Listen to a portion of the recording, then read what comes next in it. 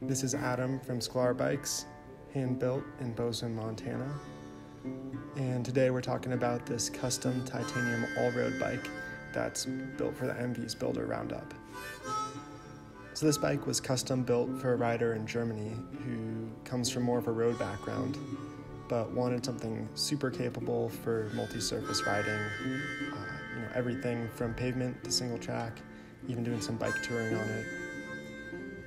Starting at the front, we've got the ENVE G23 wheel set, which is an awesome wheel set. Nice and flexy, which allows for much better traction. And on a bike like this, we're really looking at all-day comfort. With that, the geometry is definitely this. It was started out at his road bike fit.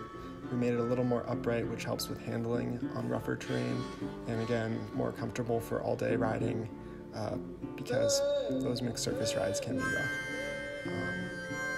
So we made the handling a little bit more stable than a traditional road bike, but it's still pretty snappy, and it's gonna be a fun all-around ride, something he's used to coming more from road. So the frame features my signature tapered head tube, the signature ovalized and curved top tube. This bike has a fully butted front triangle, which makes it much stronger and a much smoother ride quality, especially in titanium. It's pretty awesome. We've got the fully wireless SRAM 12-speed drivetrain, which is great for this kind of bike. It gives us a big range, and the simplicity of one by, which also allows for bigger tire clearance. We have clearance for a 55C tire, front and rear, I believe. And that means you can run anything like the Ultra Dynamico Cavas we have on there are 42.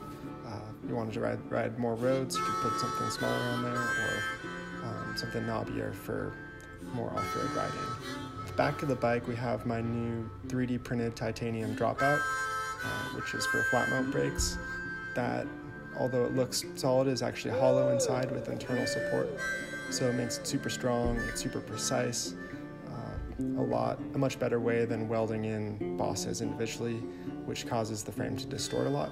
This helps with fabrication, and it's strong and it's light. And then we've got tie seat post. Can't beat that for all-day comfort on a bike like this.